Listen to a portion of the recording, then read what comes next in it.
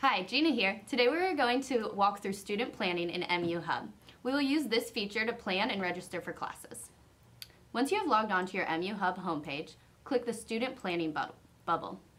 Then click Plan Your Degree and Register for Classes. Planning will always default to the current semester, so if you are planning for fall 2019, you will want to be sure to use the navigation arrows to find the correct semester.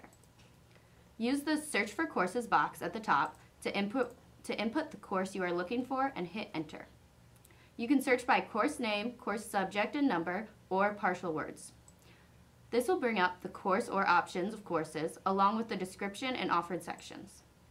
Click View Available Sections to see the course capacity, dates, times, and instructor. If you find a time that works with your schedule, you can click the Add Course to Plan bubble. A pop-up box will allow you to select the term you wish to plan the course in. Then click Add Course to Plan to officially plan it. You can continue to use the search box at the top until you have planned all of your courses, or you can use the various filter options from the menu on the left of your screen. After your planning is done, you can return to Student Planning to see your planned schedule. Make note that courses that are arranged or online will appear at the bottom on the calendar layout. From the schedule view, you can add or remove sections of classes. If you need to remove a planned course, you can do so by clicking the X beside the course title. When planning is done and you are ready to register, you would click the Register Now bubble. This bubble is only available when the registration window is open for your class level.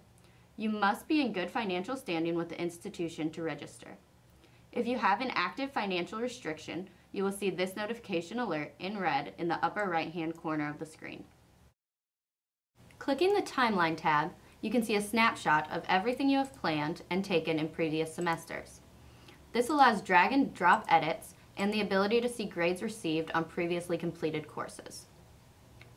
Clicking the Advising link will allow you to complete a note to your advisor and about your planned schedule.